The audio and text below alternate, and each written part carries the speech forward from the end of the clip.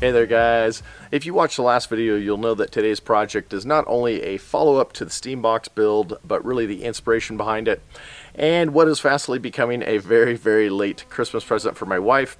Going to be building a fishing net, some people call it a landing net, using steam bent wood.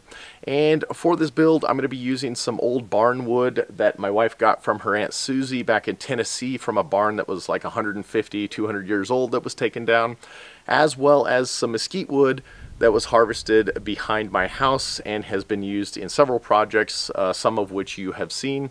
So I feel like it's got a little bit of the old world family and the new family tied into it. So that's what I'm going to do. I got the steam box ready to go, or almost ready to go. I just got to put the steamer on it and we'll start building.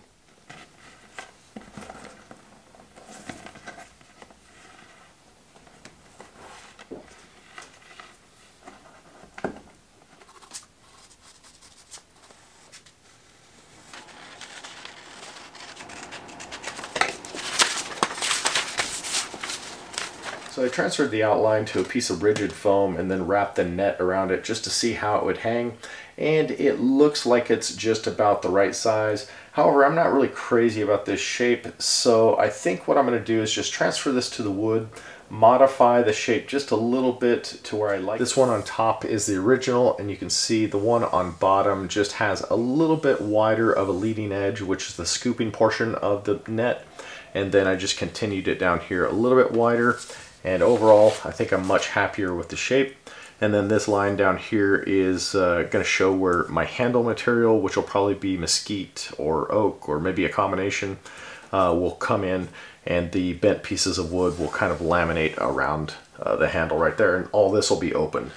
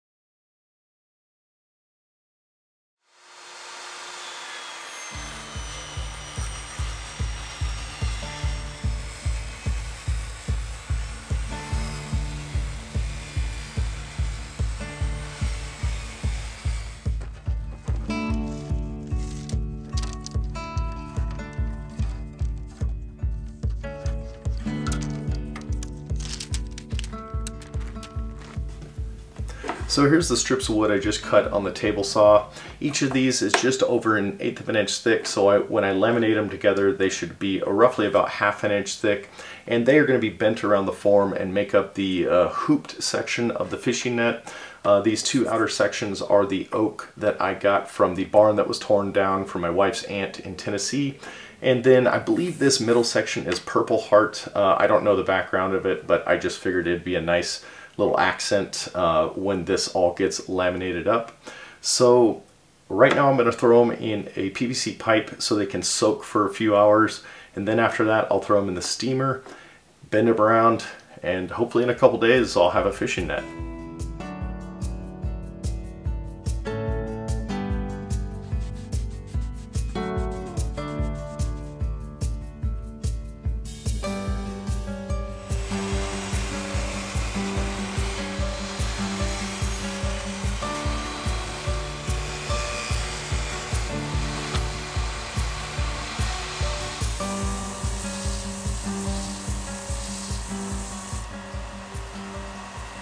So here's two pieces of that mesquite I cut, and I'm going to join them with some epoxy so that they'll be wide enough to match up with the lower portion of the mold. They'll eventually get cut pretty thin down here because I'm planning on letting these strips go all the way down the handle. And then I'm going to try to join them where this little discoloration kind of meets in the middle. I think it looks kind of cool, but if it doesn't end up looking that cool, I'll just flip it over and have it show the other way.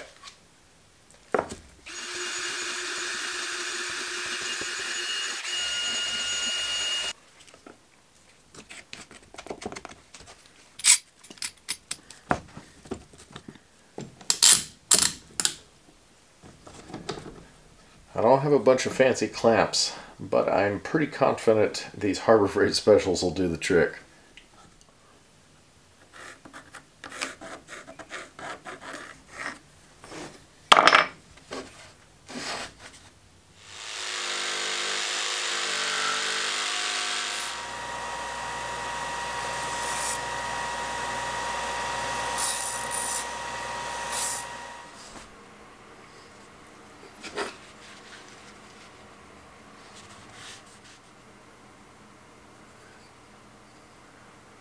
Well, I finally hit the most critical juncture in this project. The strips of wood are almost finished steaming in the steam box, and the form is pretty much ready to go. I've got all my clamps in place, and I hot glued the middle portion of my handle material in place. That way I can be able to bend the wood around here, clamp to it, and nothing will slide around. And the last thing I should point out is I read online a lot of people had success with a flexible piece of metal around the main portion of the bend to kind of keep the wood tight as well as protect it from the clamps causing little dents. So that is what I'm also going to use, and I think the next clip you'll see me bending the wood around it. Well, let's go check on the steam box. It has been steaming out here for about 30 minutes or so, and we'll see what it looks like. Oh yeah. They're looking good. So let me close it up. I'll give it a few more minutes and then we'll get to forming.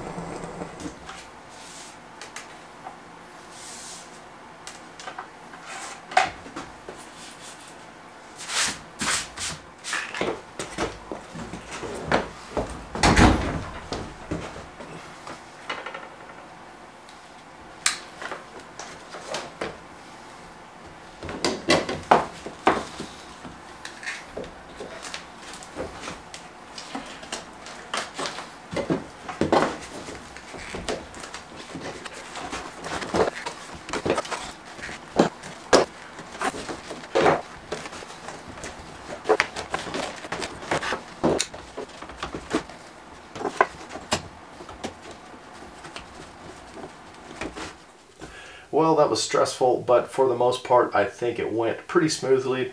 I did end up with the start of a crack on this outer oak section up here, but I think once this fully dries, I'll be able to take the banding off and just rub some glue in there, let it set up, and I think it'll end up being fine to make it to the laminating process. And I also did have a start of a crack down here where it starts to bend inwards towards the handle, but again, I'll do the same thing. And the next thing I wanted to point out is you might have noticed the green inside of this aluminum strip, and the reason I did that is just to prevent the aluminum from causing any discoloration to the wood that I might not be able to get out. So I'll let this set up overnight, take it all apart, and get it ready for gluing. Alright, so fast forward a couple of days, and what you see right here is everything glued and clamped into place. I used a total of 37 different clamps to keep everything nice and tight. And the reason I didn't film this is because I started realizing that because I was going to be using this polyurethane Gorilla Glue and having to mist the pieces of wood with a little bit of water, I just kind of felt like it was going to be a really messy process. As well as the fact, you can see that I don't have it clamped over my form that is here in the background. And the reason for that was because I didn't have enough plastic wrap to put over the form, and I just decided to do it on this instead because it's kind of just a sacrificial piece of insulation. So anyway, I'm going to take the clamps off now and see how everything turned out.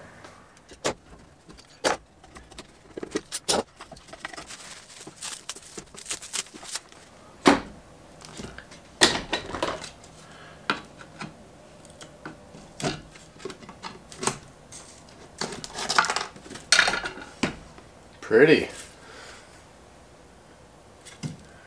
Well, let me get this sanded out and we'll see what it's looking like.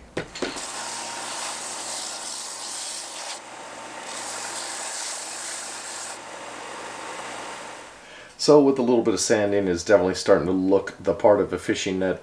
The next thing I need to do is to cut a little groove on the outer portion of the hoop section to allow the net thread to kind of be recessed a little bit. And for that, I've got my router mounted on a little makeshift stand with all these scrap pieces of wood. And that is going to allow me to kind of run the perimeter of the hoop just like that. And I've got a little V-groove router bit because I didn't have the specialty bit that you would normally use on something like this to cut the channel. But I think it's going to work pretty well as long as I just keep a lot of downward pressure on it and go real nice and slow.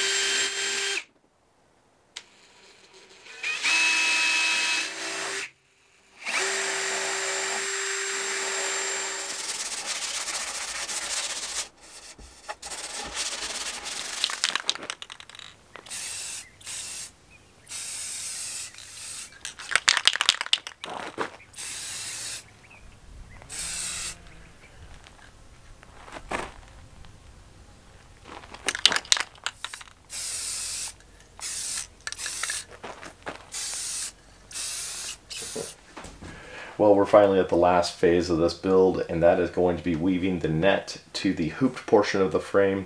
And for that, I'm going to be using some really thin paracord that I removed the core out of to make it just a little bit thinner. And I'm not going to really show you weaving the entire net because I think this is going to take me well over an hour. But the process will be to feed the paracord through one of the holes, loop it around one of the net hanger loops, and then pull it tight, and then just repeat the process all the way around. And when all is said and done, that paracord is going to fit nicely in that little recessed portion, and that's kind of going to be what it's going to look like.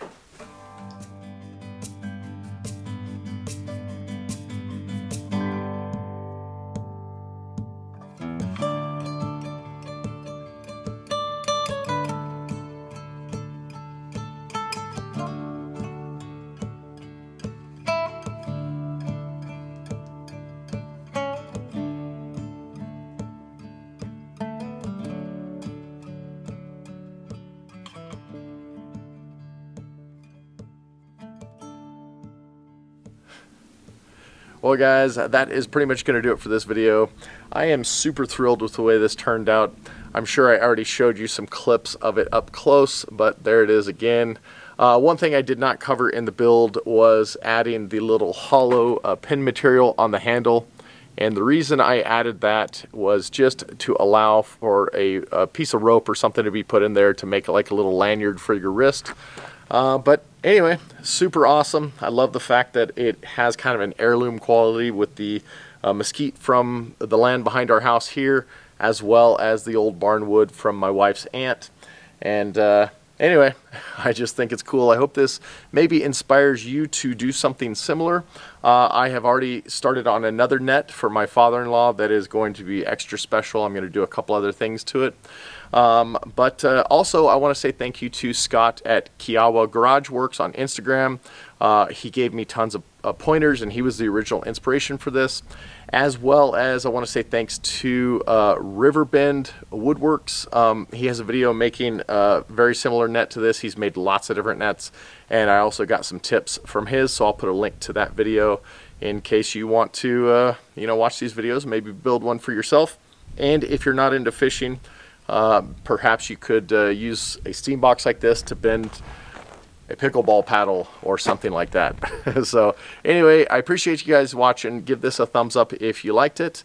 And we will see you on the next one. I have some rainwater harvesting stuff that will probably be the next video or two, as well as some other kind of random things, and then I'll be back to the travel trailer project.